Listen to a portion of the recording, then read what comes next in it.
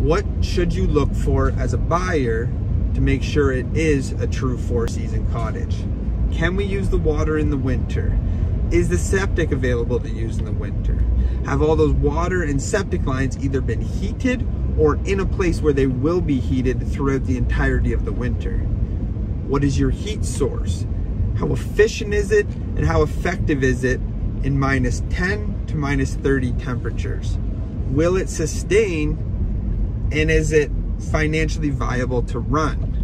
I'll expand on that.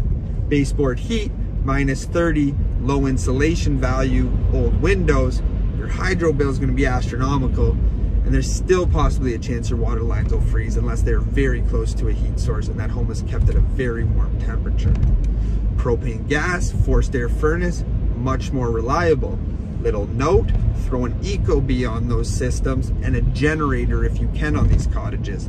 If it needs to stay warm all winter, what happens if the power goes out? Everything drops. What if you're not there to notice it for a week or so? The Ecobee should let you know of that temperature coming down so you can address it. These are all things that have happened to a lot of cottagers. Other things to note, access. Seasonal road or municipally maintained? If it's seasonal, do cottagers maintain it? Is there a cottage association for the road or just a handshake deal? How many cottagers use it? What will the cost be to maintain? All something you should look into. All those answers aren't always out there. Starts with a good realtor. Hope you have a great day.